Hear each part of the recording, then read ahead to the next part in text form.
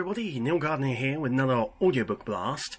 Fast, fun, fabulous bits of audiobook production-y, narratory knowledge, you know, stuff anyway, done quick. And welcome again, Ladbroke Audio here, in association with the Audiobook Creators Alliance, that's the ACA. Go follow them on Twitter and Instagram and Facebook, and join up for free. If you're on the creative side of the audiobook industry, then get in touch and become part of bringing all our voices together. It's fantastic. Great group of people, lovely people. Now, today's quick, fast Audiobook Blast is all about looking at the way you use a script on an iPad, and I'm going to very quickly turn the camera around so you can see a script on the iPad. So here we go, yeah, 3 little clicks you're going to hear.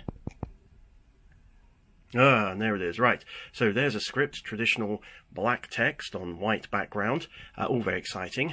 However, did you know that you're actually straining your eyes because you're trying to read the small black text against all this white? So lots of lumens coming at your face. And over the many hours, this can actually cause eye strain and headaches and neck problems and all sorts of horrible things. There's a very easy solution to this. So what we do is we're going to go into Settings on your iPad, and then we're going to go into General here.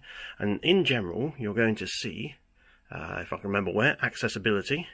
So we click on that, and if we go down to the bottom of the list on accessibility, we will see accessibility shortcut. If you change that to smart invert colors, okay, so we've done that, we'll go back to iAnnotate where the script is. Now, if you press your home button here, which mine's upside down so I can plug it in all the time, press your home button 3 times, it goes white on black. Look, you see me reflected. Hello! And this is much better for your eyesight because your eyes are drawn to the white against the black, which means you're not straining against all those lumens coming at you. And it's much better for you. You can read for longer, you tend to be a bit more accurate, and it's a lot nicer to work on. The only thing you have to remember is your colours are inverted as well. So if you've marked up on the traditional black on white with, say, red for your lead character, it's not going to be red anymore. It's going to be kind of like an inverted negative blue colour. So just be aware that your colours change, so you need to mark up in inverted colours as well. But that's about it. Just basically leave it in this mode, and it'll be great. So let's come back to me. Hello again, me. Sorry about that. So I hope that's good fun for you and very interesting stuff as well.